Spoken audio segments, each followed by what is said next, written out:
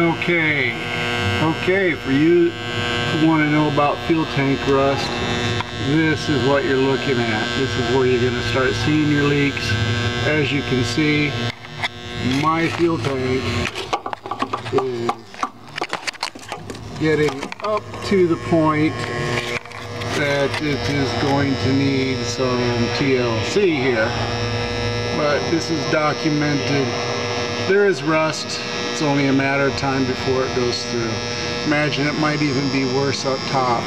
But this is what it looks like. Of course, down at the bottom edge and around the corners. As you can see, go around.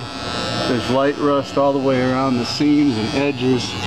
And of course, we got some more rust that's built up within that area. Going through the inspection, see the shielding is in the way, but I have no visible signs of leaking at this moment. But this is definitely concerning to me on the amount of rust right here that is bubbling through, especially around the filler necks and of course return lines and everything is going here. So I definitely got an issue.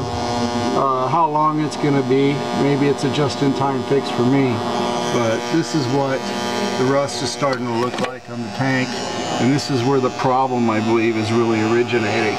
Don't know about the rest of the tank, but we can rest assured some other people got other issues. But that is what it looks like underneath the fuel tank.